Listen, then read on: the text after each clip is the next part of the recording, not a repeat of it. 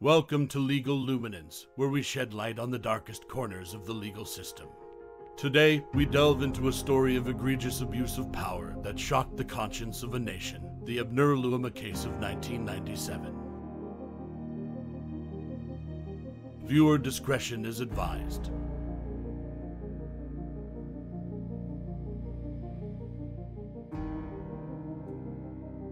In the early hours of August 9, 1997, Abner Louima, a Haitian immigrant, found himself at the center of a nightmarish ordeal that exposed the grim reality of police brutality. The incident not only ignited outrage across the United States, but also became a pivotal moment in the fight against institutionalized violence within the NYPD. Born on November 24, 1966, in Thomaston, Haiti, Abner's journey to America was filled with hope and aspirations.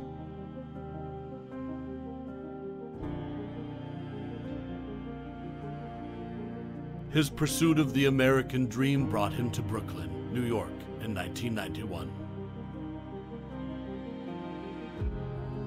Trained as an electrical engineer in Haiti, Abner faced the hard reality of unrecognized qualifications. He worked as a security guard, supporting his family while holding on to his dreams. But one fateful night in 1997 outside a Brooklyn nightclub, Abner Louima's life changed forever. What began as an altercation outside Club Rendezvous spiraled into a horrific incident of police brutality that shocked the nation.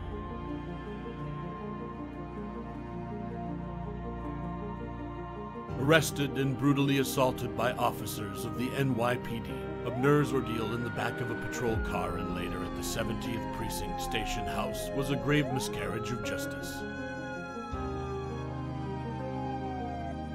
The details of what followed are harrowing.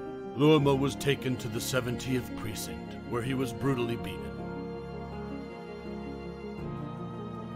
But the true horror occurred in the precinct's bathroom, where, according to Louima's testimony, he was sexually assaulted with a broken broom handle by officers Justin Volpe and Charles Schwartz. The sexual assault stunned the nation when they learned that Volpe violently assaulted Louima and proceeded to use a broken broomstick handle to sodomize him, perforating his rectum and bladder inside the 70th Precinct. 1997, that Haitian immigrant Abner Louima was mistakenly accused of being involved in a fight at a nightclub in Flatbush.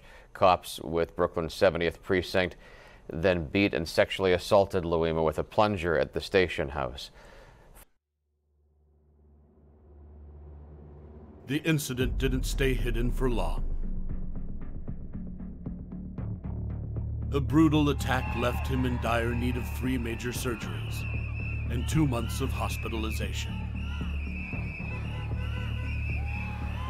Louima's story sparked a citywide, then national outcry. Protests erupted, demanding justice and reform within the NYPD.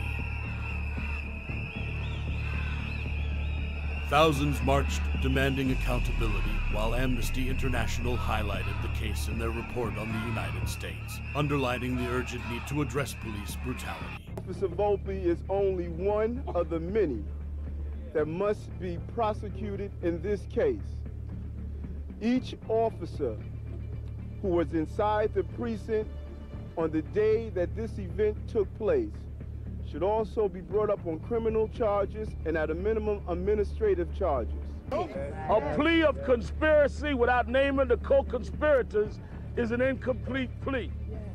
We feel he should name them and that all of them ought to be remanded today. New York would be a safer place if anyone that would engage in this was taken off the streets. An investigation was launched, leading to the arrest of the officers involved.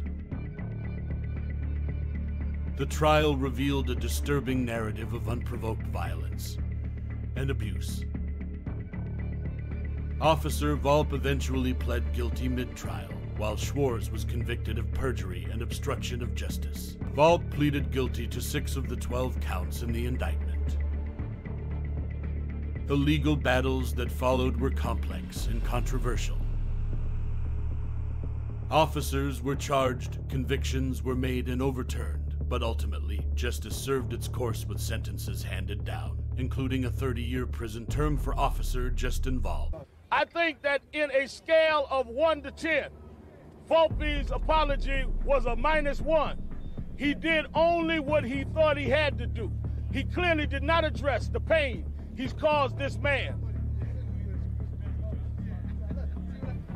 He will finally be forced to face the reality of the crimes that he committed over 2 years ago. Crimes against 2 innocent men and crimes against the rule of law in this city. Abner Louima survived, but was left with permanent injuries. He became an advocate for victims of police brutality, using his voice to push for change and hold law enforcement accountable. With the largest civil settlement for police brutality at the time, he founded the Abner Louima Foundation, dedicated to establishing hospitals and community centers.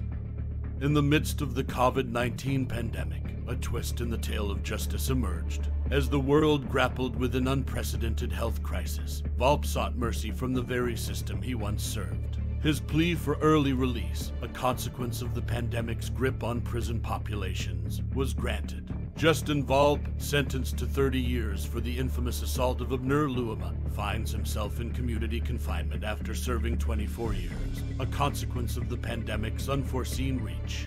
The former NYPD officer behind the brutal 1997 assault of Abner Louima has been released from federal prison. Justin Volpe let out 6 years early and is now back in New York. Fox 5's Linda Schmitz in the newsroom with the details. Linda. Hi there, Steve and Natasha. Well, Justin Volpe was sentenced to 30 years in prison. He served 24. Now he is back at home in Staten Island under home confinement. Now, Volpe had pleaded guilty to sodomizing Haitian immigrant Abner Louima with a broom handle inside a bathroom in Brooklyn in August of 1997. Volpe was a 27-year-old police officer at the time. Mr. Louima underwent 2 surgeries and was in the hospital for more than a month. Now, this was an attack that shocked not only the city, but the entire country.